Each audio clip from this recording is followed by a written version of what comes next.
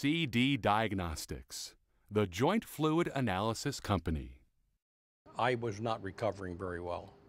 I was having continuous pain, chronic pain, intermittent pain, and I just was not progressing at all. I was in rehab for several months. Nothing was improving at all. So I had been suffering for quite a long period of time. In fact, it was 9 months. I've had bone scans, I've had CTs, CT scans, I've had the blood test, CRP, SED rate, white cell count, and none of these were so outlandish that you could conclusively say that there was an infection. I've had knee replacements actually 6 times throughout the last 23 years. Blood tests 2 or 3 times a day.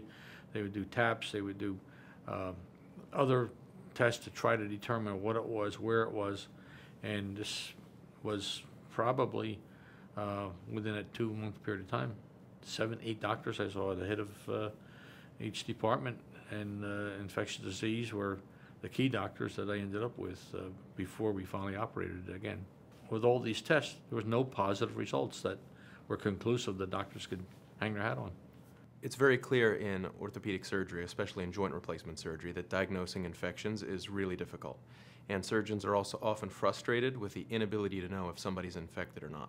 As a matter of fact, the general tests for infection don't work as well for joint replacements. Cultures have only a 70 to 80% success rate.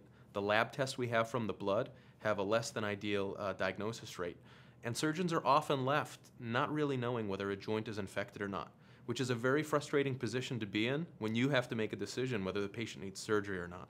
Joint pain is often difficult to diagnose and is sometimes misdiagnosed. This lack of diagnostic confidence is a significant contributor to rising medical costs. In many cases, the absence of an accurate test can lead to unnecessary surgeries or more significant joint damage. There have been a tremendous number of advancements in orthopedic surgery over the last several decades, and they've changed the way we take care of patients and really improved overall care. The one area that has really lagged behind is the diagnosis of infection.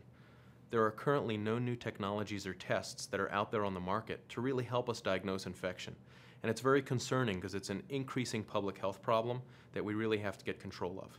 So we believe our test can allow us to make a more accurate and more sensitive test for infection that will then enable the surgeons to take better care of their patients. In 2010, over 40 million patients visited a hospital or doctor's office due to joint pain. Joint diseases including rheumatoid arthritis, gout, pseudogout, osteoarthritis, lupus, Lyme, and infection account for over 16 million of these visits. These conditions often present signs and symptoms that are very similar to each other. The CD Diagnostics test is able to accurately identify the cause of joint pain. The way the test works is we're measuring biomarkers in the synovial fluid, which is the fluid that's actually within the joint, to try to detect whether there's an infection or not. And this is done fundamentally different than most tests for infection. Most tests look for bacteria. The problem with looking for bacteria is that bacteria are all around us. Bacteria are on the glassware in the lab. Bacteria are in pieces of dust that are falling from the ceiling. So when you look for bacteria, there's always a chance that you're actually going to identify a contaminant bacteria that got into your test when there's not even an infection. Our test looks at your body's response to infection. So it's not a susceptible contamination, and we're actually measuring whether there is a clinical infection rather than just identifying a bacterium. And we feel that this is a very necessary and powerful way to identify whether there are infections in joints. The company has a technology that will help a tremendous number of people. CD Diagnostics has shown that every source of joint pain causes a different production of biomarkers. These biomarker profiles that we look at then can differentiate a whole series of diseases. These include gout, Lyme, rheumatoid arthritis, infection, as well as pseudogout. The body's defense system fights a particular joint disease, such as infection, with specific weapons that are designed to fight that disease. This response by the body creates a genetic signature for each disease. This genetic signature of proteins or biomarkers can be used as a diagnostic tool to identify a specific disease. Because many of our initial experiments and publications were using complex genetic tests to identify the biomarkers, there's many out there that think that that's what we have to diagnose infection. But in reality, we've reduced all of that theory down to an immunoassay. Immunoassay is basically the basis of a pregnancy test. It's fast, it's easy, and every hospital in the country knows how to use it. So what we've come up with now is a more simple, a cheaper, and an easier test, and we no longer need the complex genetic tests to give us an answer.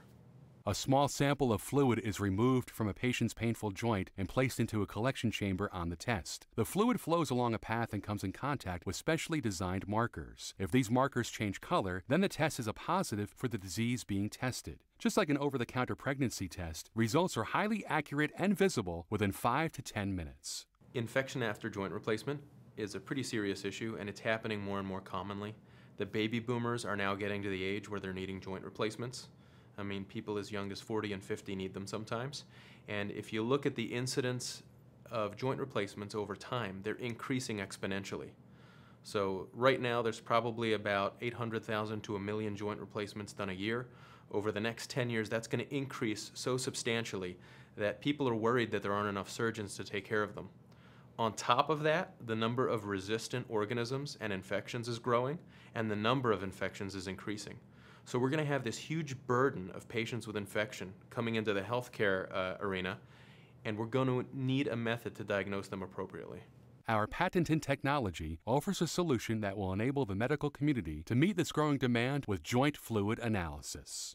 Our point-of-care tests will provide diagnostic confidence with a simple, rapid, and accurate diagnostic tool.